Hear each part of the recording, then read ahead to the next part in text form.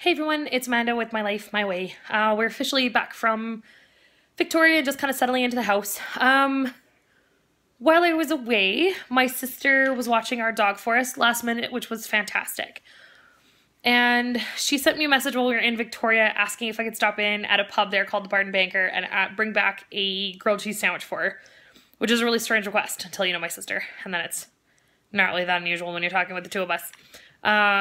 And because we didn't make it down to downtown Victoria and we couldn't pick it up for her, she decided to leave some decorations in my house, I think would be the good way to put it.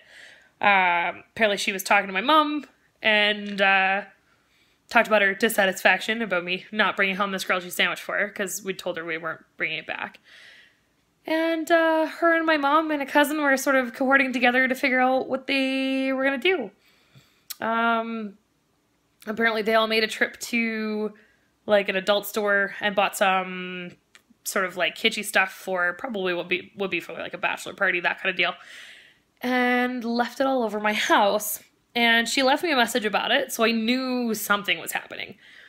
And we got back to the house, and I think this is at the point, by the way, where if you're kind of easily offended by things,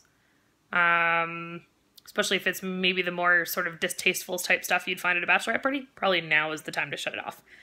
Anyways, I thought it was hilarious. But on my bathroom mirror in dry erase marker, so at least it erased, was a penis.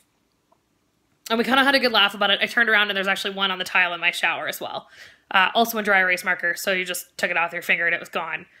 And my husband and I were laughing about it, but we erased them and we went to bed and it wasn't a big deal. And then we looked up and saw the fan, which I took a picture of because there's nothing I can do to explain this to you. And then I found a container of Dick Tacs, which were empty, which are now full because I found Dick Tacs all over the place. And then a couple of these little guys, which I'm assuming are like food skewers for a bachelorette party. And left them all over the house because she was laughing and calling us dicks, which is kind of like our usual word to each other, the other one's being out of line.